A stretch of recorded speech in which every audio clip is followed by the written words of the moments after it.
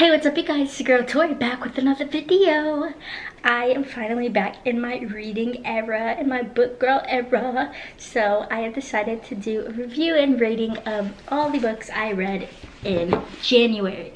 There are only 3 books this month, which you cannot see right now because they are blurred. So let's just get into the rating bit, shall we? Now, first, I have to be honest. I started and read most of this in 2023, but I finished it on January 1st, so it has to be part of the January lineup naturally. And that is My Life with the Walter Boys. I love this book. I love it. I love it so much. It's one of my favorite books. I love this book. And if you didn't know, there actually is a Netflix series that is based on this book. The Netflix series is absolutely fantastic. Love it. Phenomenal. Great. I will say that I mentally have to separate the book and the show. Because a character that does something in the show, it'll be a completely different character doing that same thing in the book. I don't know if that makes sense, but the main skeleton and outline lines up, but the details just aren't there, so I have to mentally separate them. As far as the book goes, the book follows around Miss Jackie. Jackie is a high school student. Jackie is a city girl. Jackie's from New York. Jackie's a little pretentious. She wants to get into Stanford, I think, or Princeton. She's very serious. She doesn't really have fun. Jackie's a straight A student, you know. She's a perfectionist. She's a very particular person, okay? And when Jackie's family tragically passes away in an accident, that means she has to move across the country to live with Catherine Walters, which is a family friend of her mom. Now, Miss Walters is fantastic, but the Walters family is anything but ordinary, guys. There are 12 kids, 11 of which are boys, and the Walters live on a ranch. They like horseback riding. They like the outdoors. They're messy. They're fun. So the opposite of Jackie, okay? And then Jackie has to come and move in with them, and she meets the family, and she goes in, and she sees 2 of the boys in particular, Cole and Alex. And man, she's got eyes for both of them. So she's all like, oh, I like both of them. So through the book, we're following her, trying to figure out her feelings.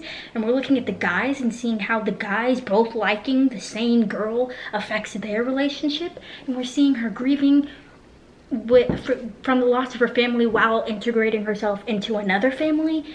So much going on. I love this book. It's so good. There are funny moments. There are sad moments. It's absolutely amazing. I love it. Plus, it's by Ali Novak, which she's one of my favorite authors. I've already read some books by her, and she's just absolutely amazing. Love her. Love her. But this is so good. This is probably a 4.75. I love this book so much. Okay, next book. So, before I show you this next one, I would like to say I'm sorry to all of the book lovers of the universe. I know that I'm ashamed of what I'm about to show you. But whilst I was reading this, my dog got a hold of it. It's a little chewed. But if we could just ignore that bit. The second book I read was part of the Lockwood & Co. series. And this is the first book, The Screaming Staircase. Now, this is more of a like sci-fi paranormal book, which I don't normally read a lot of them because it just, the way that that kind of stuff is written a lot of the times just doesn't click with me. But the writing in this book is so good. I'm definitely going to be reading the rest of this series. Now, like My Life with the Walter Boys, this one also has a Netflix show, although it was canceled after 1 season. Boo, Netflix. But anyways, so in this book, we have a world that is dealing with what is called the problem. Essentially, the problem is just ghosts. Ghosts are everywhere. Ghosts are bugging people. Ghosts are trying to hurt you. So, naturally, there's agencies to hunt the ghosts and catch them. Now, we have Miss Lucy Carlisle, which I believe she's about 15 in the book, 14, 15. She's a young girl. and she was in one of the big agencies. Something happens and she gets kicked out of that agency. So she's looking for a new agency, and she stumbles upon Lockwood and Co.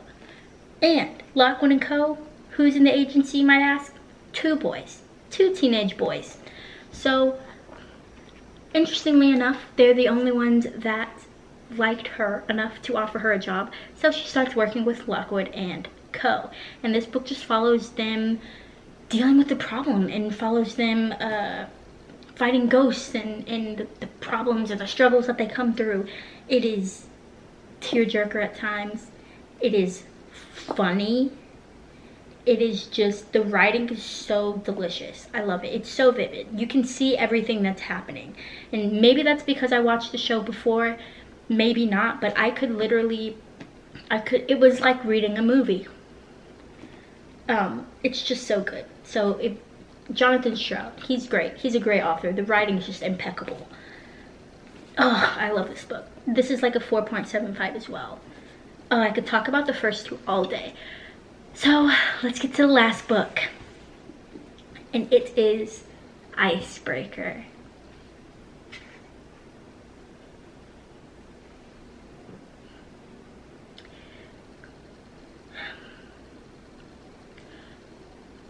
So I didn't like it. I didn't like it at all. I didn't like it at all. I'm sorry. I'm sorry. Hannah Grace, look. There's a main reason I didn't like it, and that is because there are so many spice scenes. I didn't know there were spice scenes in this. I just bought it because there was hockey in it. I was excited to read about the hockey. I didn't get a lot of hockey. I got a lot of spice. I didn't want spice. I mean, if spice is your thing, then go get this. Run, don't walk. Like, if you love spice scenes, get it. I cannot do spice scenes. They made me really uncomfortable. I had to stop reading every like 30 pages or so. I vividly remember finishing it, putting it down, and telling my mom, God, I remember telling my mom, literally putting it down and telling my mom, man, I thought I would never finish that book. Because it's true. It felt like a chore reading this because I kept having to put it down. Because I was like, I'm uncomfortable. And it's also one of those where it's like, I can't read it in public because when I'm reading, like how my face is gonna, it just wasn't for me. But if you like spice scenes and you love reading stuff like that, go for it. I'll give you the rundown. Anyways, so loosely this is, it goes from 2 point of views, which I do find interesting. That is an interesting aspect of the book. So we follow Anastasia and Nathan. Anastasia is a ice skater who's wanting to go to the Olympics. Nathan is an ice hockey player. They're both in college, and they go to the same college and they practice on separate rinks. However, when a prank gone wrong destroys one of the rinks, the hockey team and the ice skaters have to share a rink. The ice skaters, figure skaters, ding dong Tori. So they end up having to share a rink. So then of course there's the enemies to lovers trope and the, you know, blah blah blah blah blah, love, blah blah blah blah blah, sex. So it just wasn't my cup of tea. It just wasn't for me. But if you love that stuff, go get it. For real, it's great. This is probably a 1, if I'm being honest. It's about a 1. Yeah. Anyways, that's it. I hope you liked today's video because there's gonna be another one in February because I'm already reading some books in February. So let me know what y'all thought if y'all have read the books. Comment down below if there are any books I should read. Don't forget to like and subscribe. Thank y'all so much for watching, and I will see y'all next time.